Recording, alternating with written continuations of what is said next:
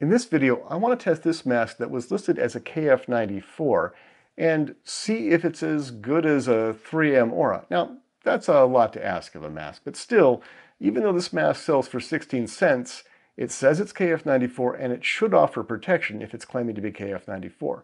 But I want to know exactly how much protection it offers, and we're going to find out with the mask fit testing machine. Now, one caveat, I got these masks free because I'm in the Vine program. But as you'll see coming up, I'm going to give it the same test I'd give any other mask. I've got the mask on, and I wish that an inexpensive mask would fit me well, but I've got a high nose bridge and I need a really good nose wire. And like most masks that are not 3M, this has a twin wire that is weak and is not conforming to my nose. That combined with the weak tension of this is going to give me a pretty low score.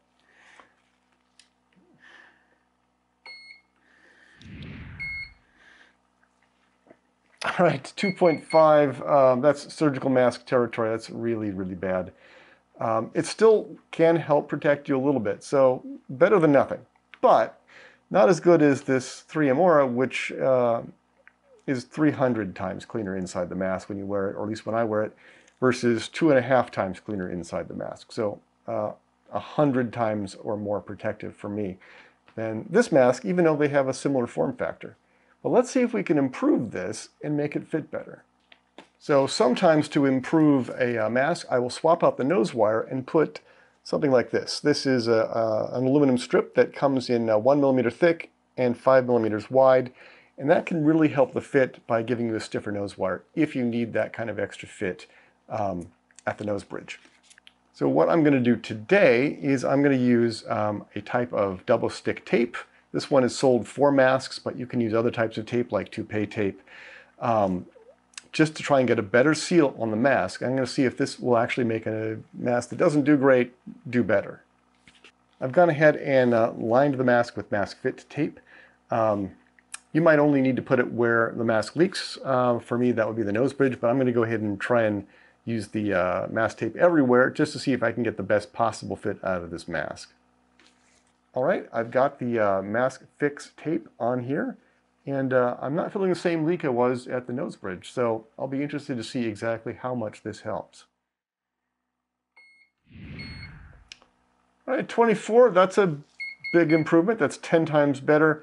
But with a KF94, a real KF94, I would have expected even better than that because I've literally taped the mask to my face. So now I'm starting to wonder if these are really genuine KF94s. And KF94s are usually shipped straight out of Korea. So let's put a fix the mask brace on and see with the best possible fit what kind of filtration we get.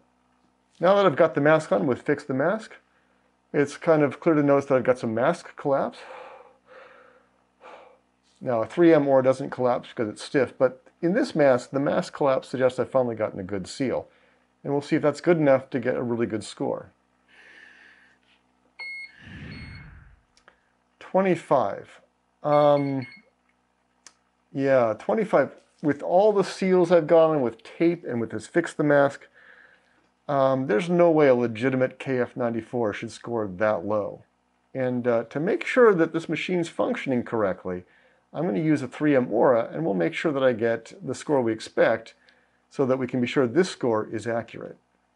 This is a 3M Aura, and we're going to see if it beats a fit factor of 25, which is where the other mask, the suspect KF94, scored. 314.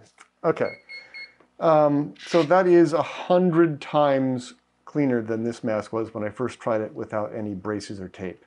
So this mask may cost only 16 cents.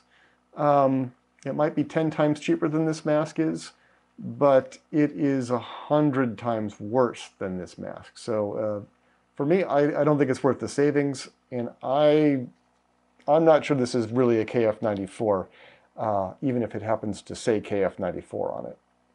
What is the takeaway after all of that testing of this supposed KF94 mask?